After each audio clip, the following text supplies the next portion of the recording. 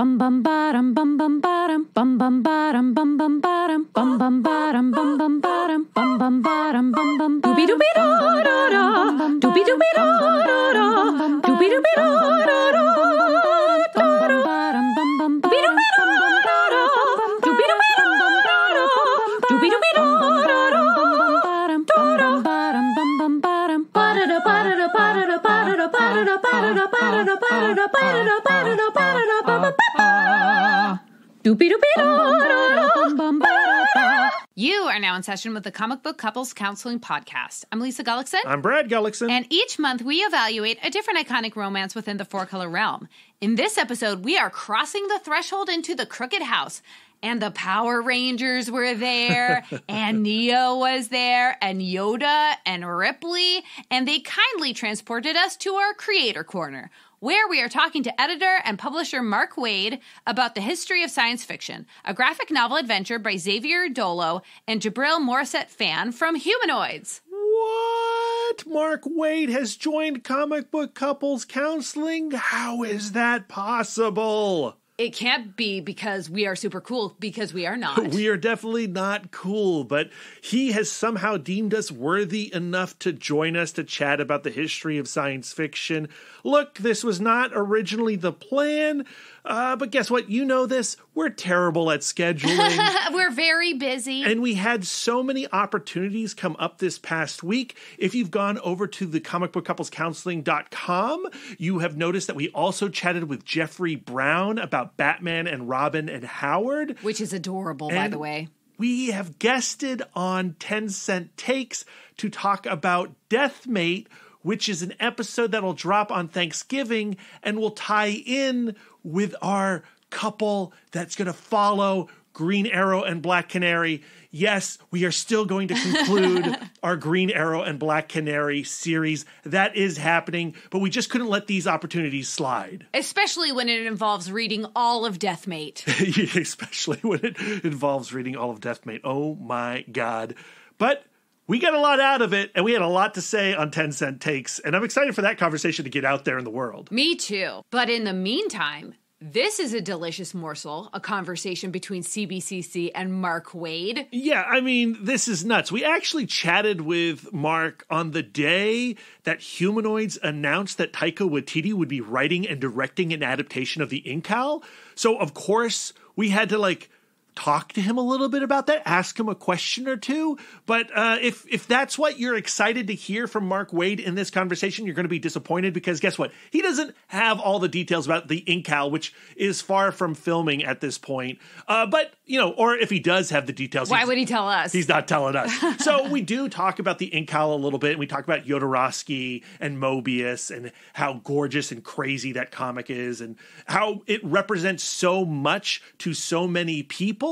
And when you think about Humanoids as a publisher, you think about the Incal first, probably. Mm-hmm. So we dance around that a little bit. But mostly this conversation is about this new graphic novel that they're putting out, The History of Science Fiction, which is a really unique item. This book that he is promoting, The History of Science Fiction, is so much more than an illustrated history of science fiction. Yeah. It's got pictographs, it's got a narrative, it's got metaphor. I think sometimes when you hear about projects like this, like graphic novel histories of basketball or graphic novel histories of science, they can be a little stale, and this is absolutely not that. So, and it's also not for kids. It is for kids, but they recommend sex criminals in here. Right.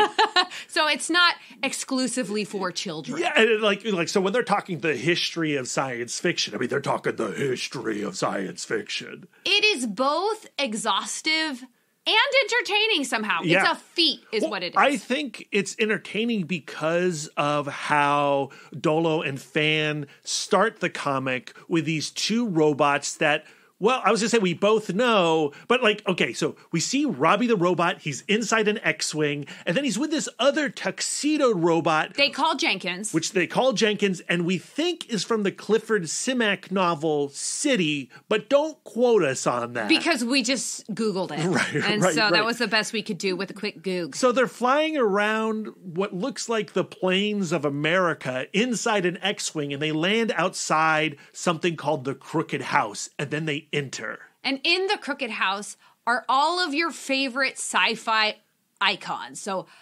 Captain Kirk is in there. Akira. Starbuck from Battlestar Galactica. Like too many to name right now. Just like all, and not even all of them, but a lot of them. So the metaphor is that every character in science fiction is part of this enormous family. And this book is acting of something of like a reunion. Right. And originally, this book was published overseas, and Mark Waid helped bring it to America. And they did some like tinkering, and we talk about that in the conversation. And they update it, and of course, like we didn't talk. We talk a little bit again with Mark Waid, but like Mark Waid is also in the book. Like Kingdom Come gets mentioned. When you're talking the great science fiction and superhero comics, you got to throw some love to Kingdom Come. The great thing about talking to Mark Waid, who is an amazing writer, Justice League, Black Widow, Daredevil. Yes. But when we're talking to him as an editor and publisher, we really can get the nitty-gritty of what his ideal comic is. Right. We get to have a way more general conversation. Yeah, this is a very unique conversation. It's not like a lot of creator corners. It's probably closest in relation to the chat that we had last week with Douglas Woke about all of the Marvels, because these are two fans, two creative individuals who are throwing themselves into their own fandom. From our conversation, what I learned about Mark Waid is that he is a creator who just wants to see what he wants to read, what he wants to experience in the world. Mm-hmm. So if it doesn't exist, he writes it. If he finds it somewhere or somebody who can create that thing, he publishes it. Mm-hmm. Yeah, and I don't want to spoil it here, but we asked him, like, why is he excited about the history of science fiction at Humanoids as a publisher? And his answer surprised me and also, like, just thrilled me. What I think makes this conversation with Mark Waid so exciting is that we're not just talking about his process. We don't want to be Mark Waid when we grow up. Maybe we kind of do. I do. But we get to talk to him about science fiction and why he finds it so exciting and why he wants to promote it in this unique way. Yeah, we get to nerd out with him, and I think I would like to see more conversations like this one in the online world. So many interviews, including the ones that we do, are about, like you say, process and about the subject that we're speaking to. But here's an opportunity to just hang out with Mark Waid and chat comics, to chat the Incal, to chat science fiction. To chat Superman. By the way, we recorded this on Zoom, and right behind him, he let us know that he was the world's biggest Superman fan because he had this great painting right at his back that he refers to at one point in this chat. And it's so good to see. Like, his enthusiasm is infectious. And yeah, I'm so happy. Of course, behind our shoulder was a poster of ourselves. I did think about that, Lisa. But what a great Karen Charm comic book couples counseling poster that is, right? That's right. So, yeah, I think that's all we need to do to set this chat up. I'm literally withholding my enthusiasm so I have something to say in the outro. Yes, if we don't stop now, we will just continue gushing forever, which sounds disgusting. I'm so sorry to put that image in your head. Mark, thank you so much for coming on to Comic Book Couples Counseling to chat with us today. Super appreciate it. Very excited. My pleasure. It's a crazy day to talk to you. I just got the tweet from Humanoids about the Incal. That's nuts. Congrats. Thanks. That's for those who don't know. We announced that Taika Waititi will be doing directing and co-writing an adaptation of The Ink Owl. Unfilmable graphic novel, some might have said, although that was never me. I always thought it'd make a hell of a great movie. Yeah. And just what's your excitement level and around that project? And what's the significance of The Ink Owl finally going before cameras? It is so overdue. I mean, it is so overdue. It's the best-selling science fiction graphic novel in the world. And it is an amazing story by Mobius and Jodorowsky. And, it's been kicking around Hollywood forever, people trying to find a way to crack that code, because it's incredibly visual as a graphic novel, but it's a different medium. I mean, and you have to make choices and so forth if you're going to move from one medium to the other. And nobody's been able to crack that code yet, but Taika has. And so we're really excited here. When I think humanoids, I think the book I think first is The Ink Owl. And so my excitement around the idea of this movie getting out there and mainstream audiences absorbing it is that it will drive more people to humanoids. That's what we're hoping. And meanwhile, we're just popping champagne around the office. Awesome. Well, we're here to talk about this new graphic history of science fiction, which The Ink Owl certainly plays a large portion within the tapestry of science fiction. And it's certainly within the book, yes. Yeah, it absolutely is. And I guess where I would like to get your point of view on is, why are you so excited about this project? Because clearly you are, based on what I've read already. I really am. I mean, I think that, if I get hit by a bus tomorrow, this is my crown jewel as a publisher. It is, when it came to us, it was originally published in France by our Paris division. And just flipping through it without being able to read the text, I could tell you've got something here that is not just a graphic novel, not just illustrated text, sort of a mix of both, but also incredibly intensive, incredibly in-depth. And so had it translated, any lingering fears I had were, dissipated.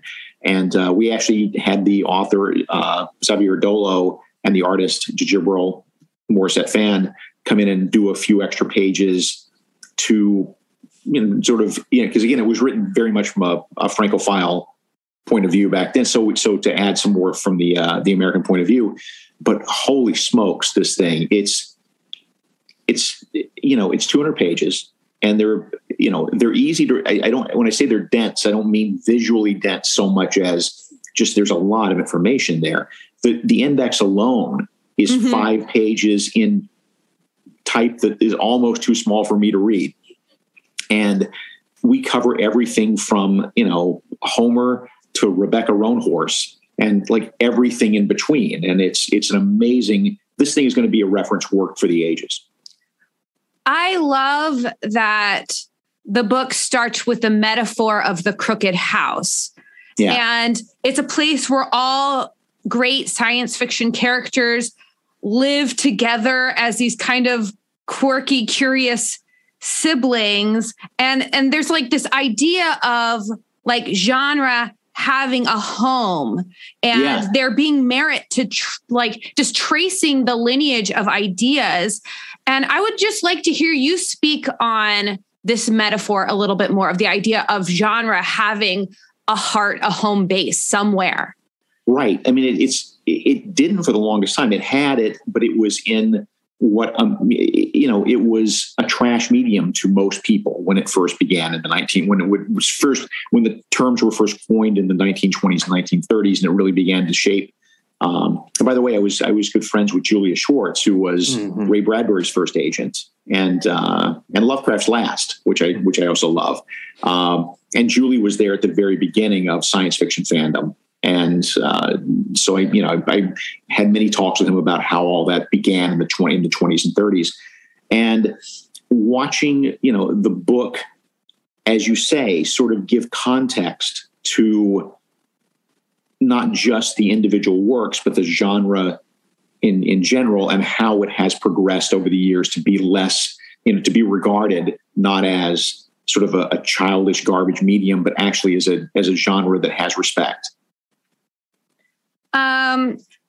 the book starts with a foreword by Ted Chiang, who talks about the idea of genre being not like a signifier of merit or quality, but rather like this ongoing conversation.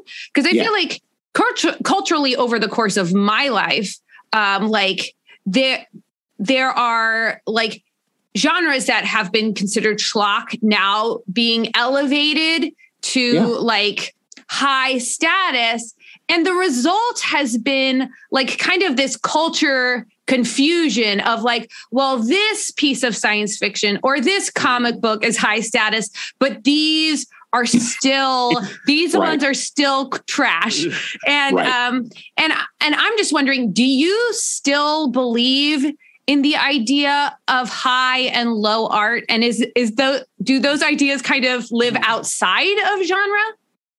That's a great question. I should do more podcasts with you people.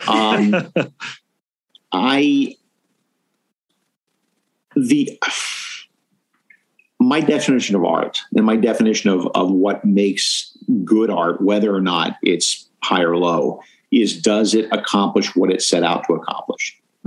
And in that sense, that to me is more important as a signifier than whether or not it's considered high art or low art. Although, yeah, I mean, as somebody who's read 10,000 comic books, many of them complete crap.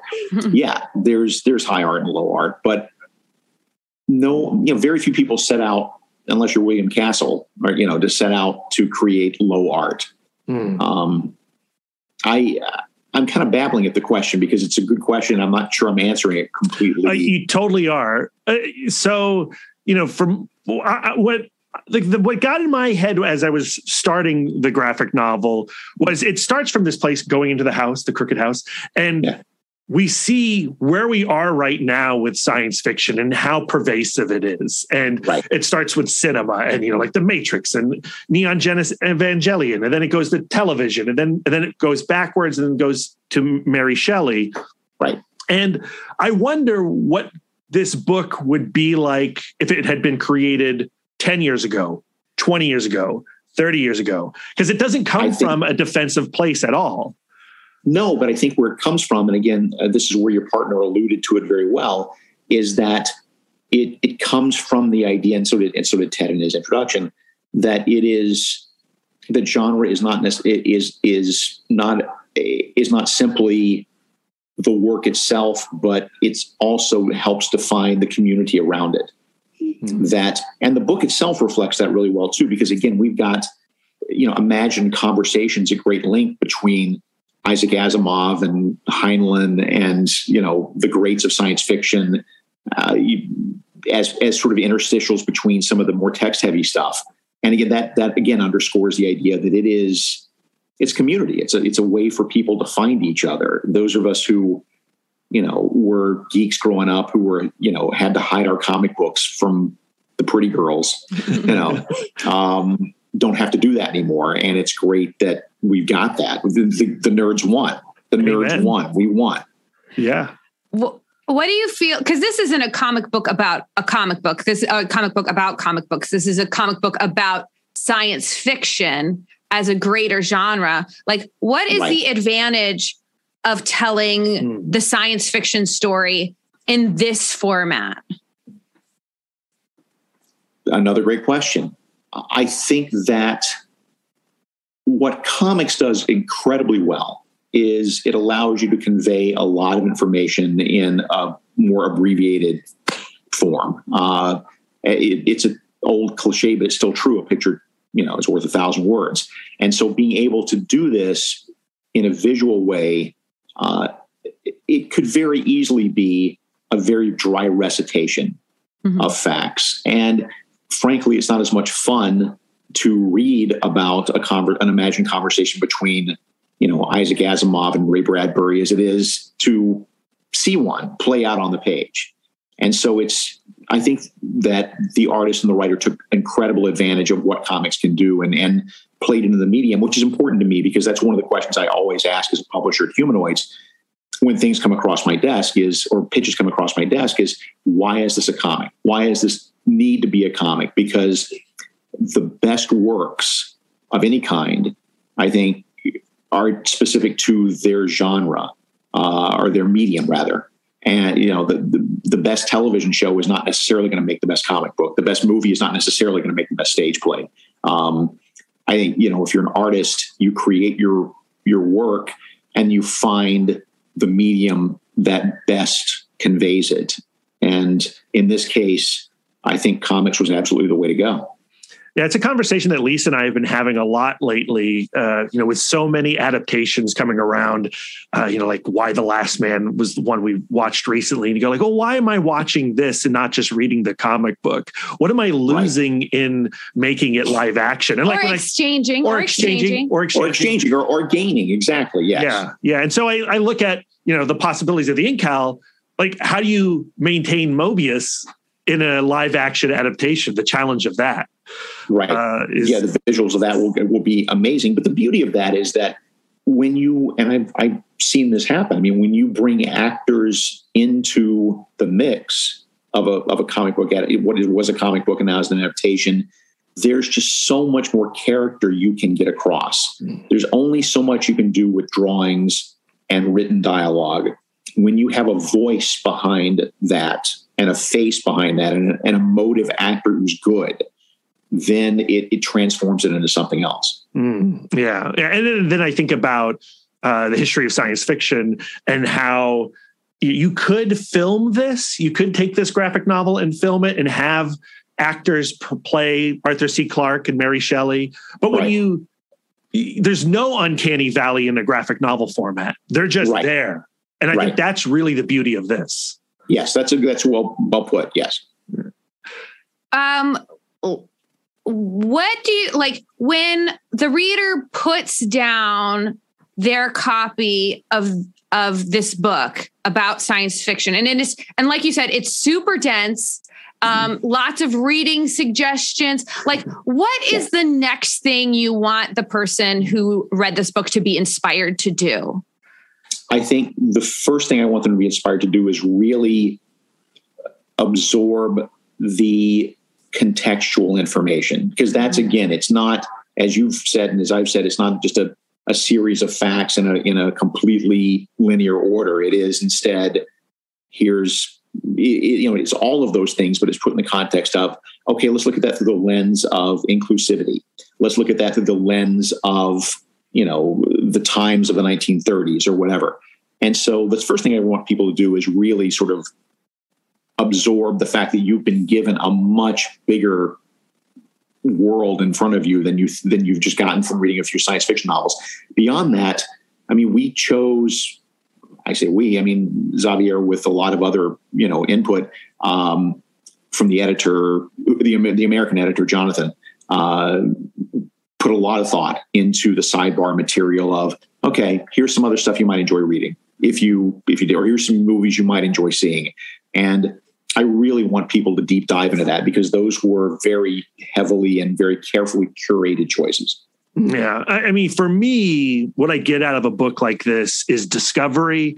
And obviously there's moments where it's like, oh, they feel like high fives, like, oh, I recognize this reference. I know this world already. I know the creation of 2001 and things like that.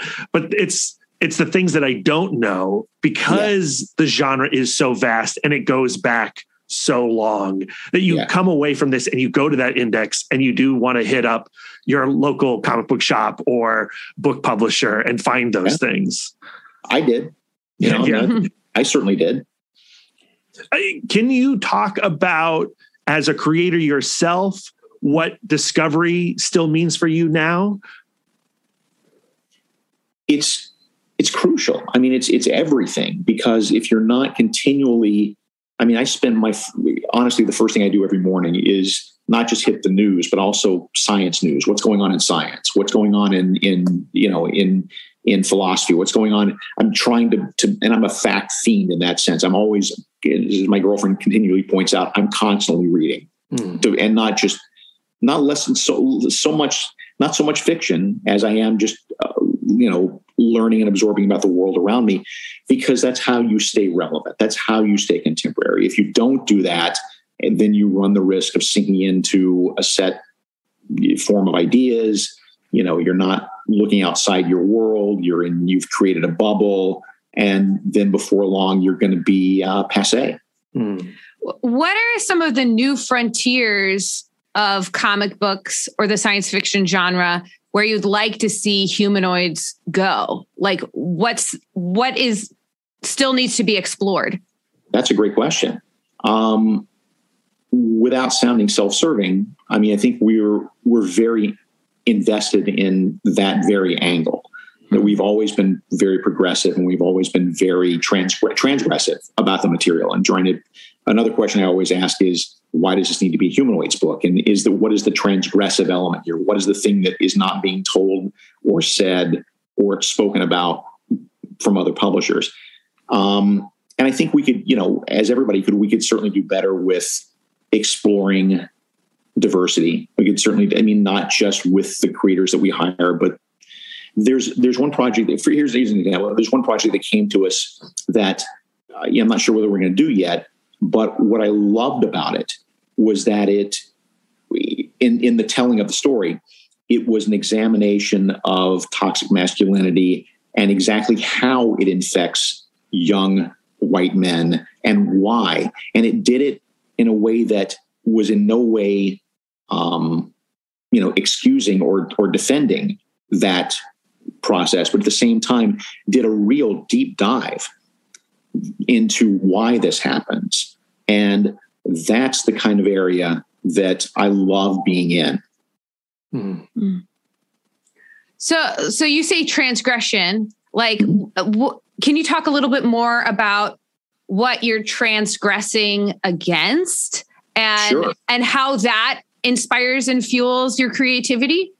Yeah, sure. I mean, in the Humanoids was created in the 1970s. And so for the 1970s, 1980s, frankly, transgression to a large extent meant, hey, look, boobs, stuff we can't show.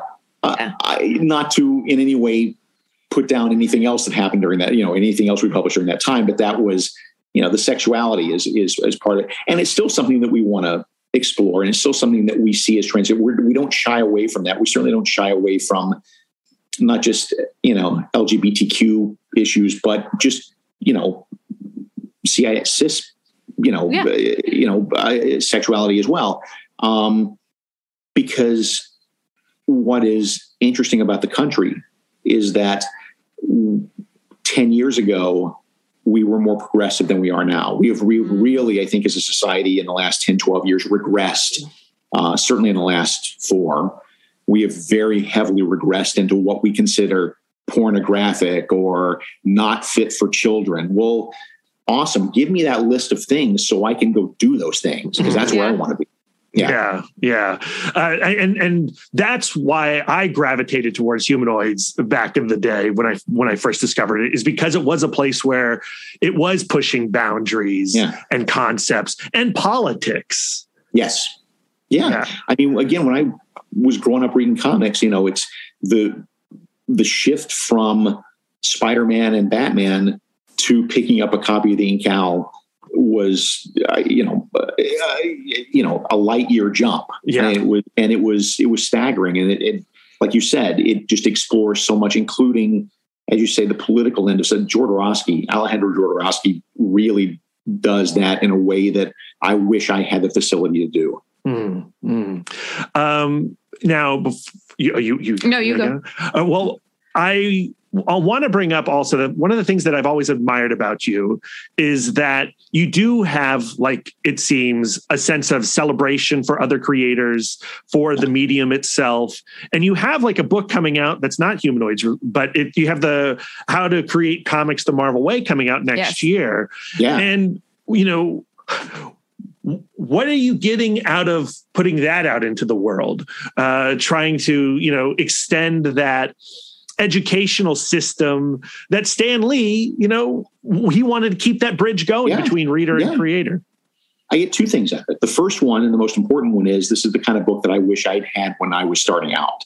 So it's it covers not just art, but writing, lettering, coloring, every part of the process of putting together comics. It's a primer for all of that. So it's being able to pass that information along means a lot to me because, as you say, it's about celebrating the medium. It's about making sure the medium thrives. And there's nothing more exciting to me as a reader than seeing somebody do something with a form that I've never seen them do before. On another level, what I get out of it is you don't really realize how much you know until you have to teach it to other people. And you also don't realize how many of the tools in your toolbox are either old-fashioned and outdated or just need cleaning up and sprucing up until you start to teach them to other people. And I found myself more than once putting down a piece of advice that I just had in my head forever. And then I would look at it and go, I'm not sure that's really relevant anymore. I'm not sure that really is the way we do things anymore. I have a question about like going back to the crooked house idea.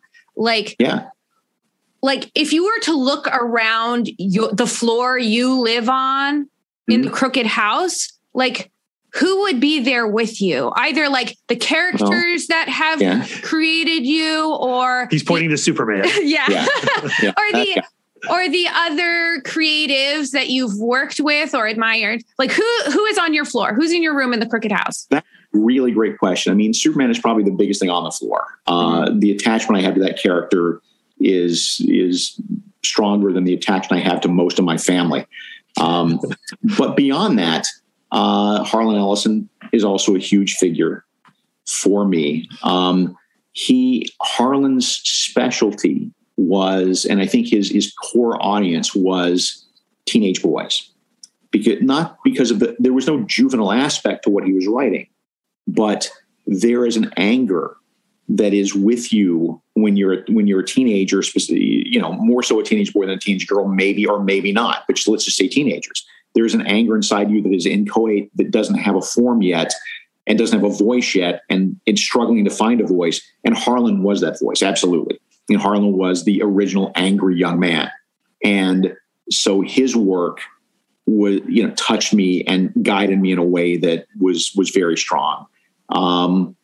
Julie Schwartz, also, again, I've spoken about him before, but as my editor, when I first started out in comics, very much on the floor.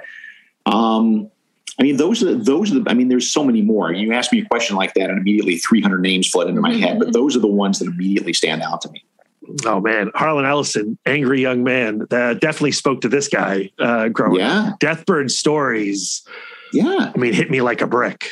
Yep. I mean, the nonfiction, the nonfiction holds up for me better than the fiction, although the fiction is great. But it's just, another person I would put on the list, and not necessarily, he's not a genre writer, but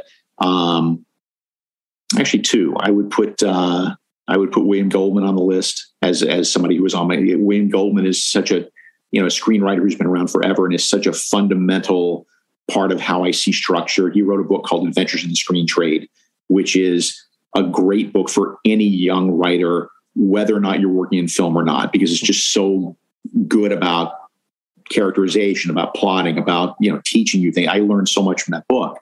And then why am I blanking on the name? Picket Fences. David E. Kelley. David Kelley. That's why I can't believe I'm blanking on the name. That's another guy. Because again, not genre, but as a writer, that's someone who taught me the value of surprise. That's one who taught me the value of the fact that in an ensemble cast, not everybody has to be good all the time. The beauty of his shows often was in an ensemble cast, every week it was somebody's different. It was somebody's turn to be the asshole. And it was always somebody different. And it wasn't make them assholes. It just meant that somebody was driving that plot because they were doing something that wasn't something you would expect them to do, or not something that necessarily was in sync with everybody else in the cast. And so that spoke to me as well. Oh man, you have just made our day, because we're massive David Kelley fans. Massive fans. Boston Legal is like one of the first things we ever connected with as a couple. As our my wedding gift to Brad, I painted a portrait of William Shatner in the flamingo suit. That's great. That's awesome. And it's hanging right to my left. I'm looking at it right now. Very cool. Yeah. My big regret is that only the first season of Picket Fences is on DVD. Right. So yeah. Lisa hasn't seen it. I haven't, and that's the reason. Is because we can't really get it. Yeah, but it's so, you get the box set. It's the first season. It's so good. We should do it. We should do it. Mark, I guess we're going to let you go. We could talk to you forever about so many different things.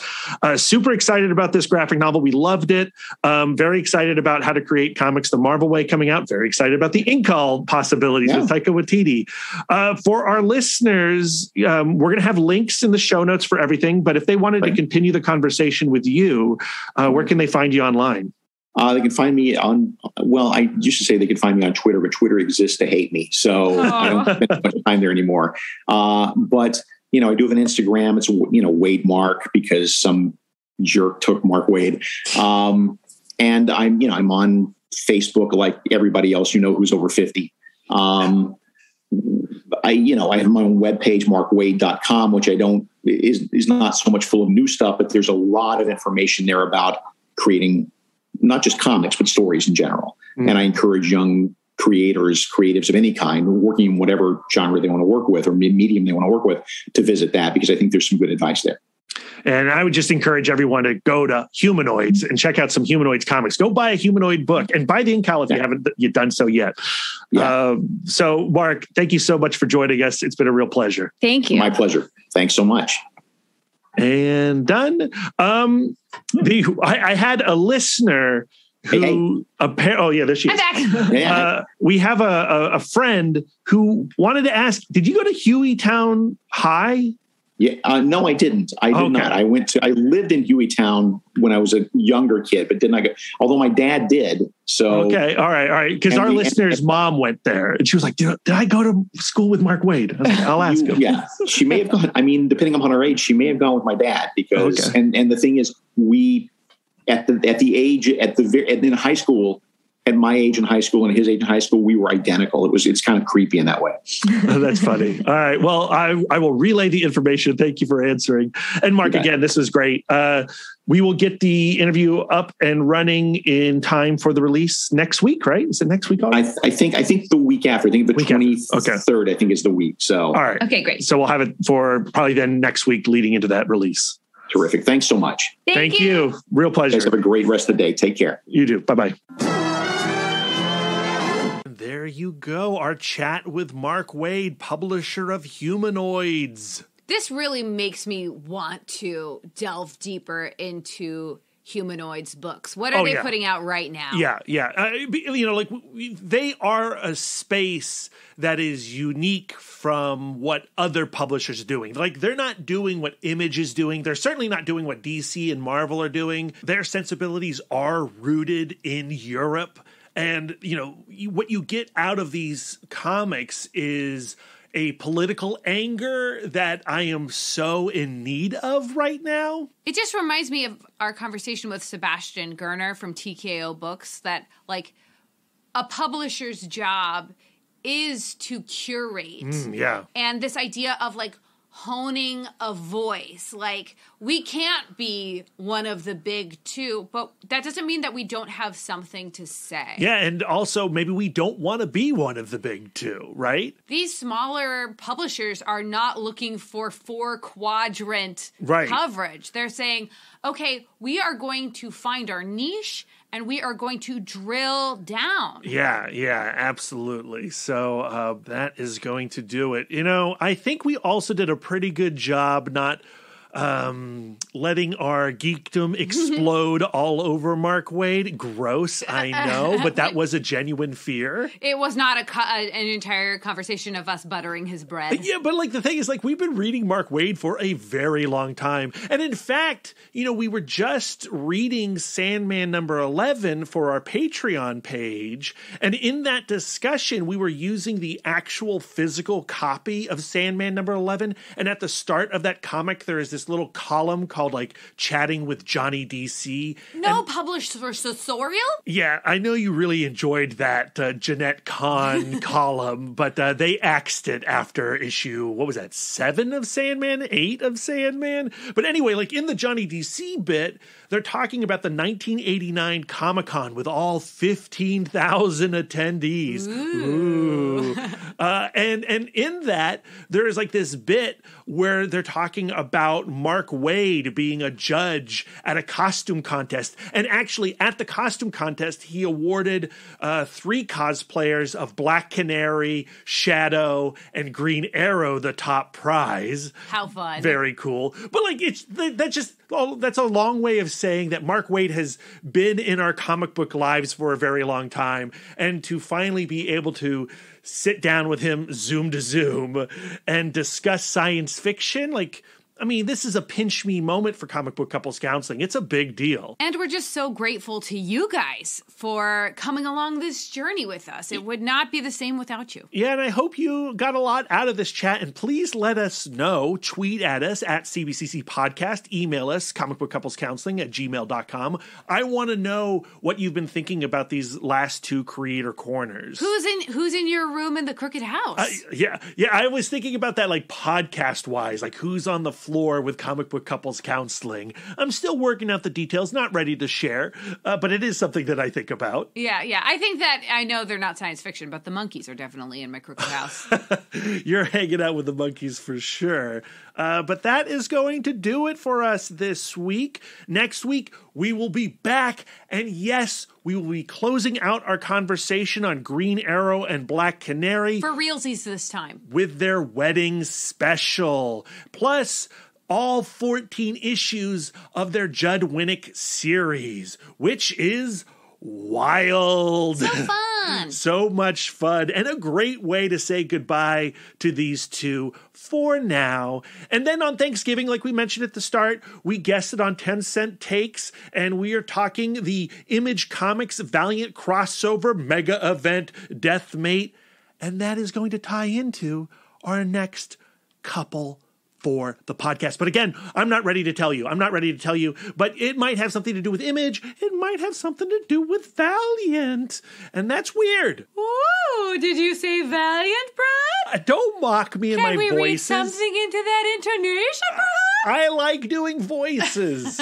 Okay, Brad. Yes. The house party in the Crooked House. It's over? And Slimer has slimed all over everything. I'm going to have to get a steam cleaner. I mean, that's better than me geeking out all over Mark Waid.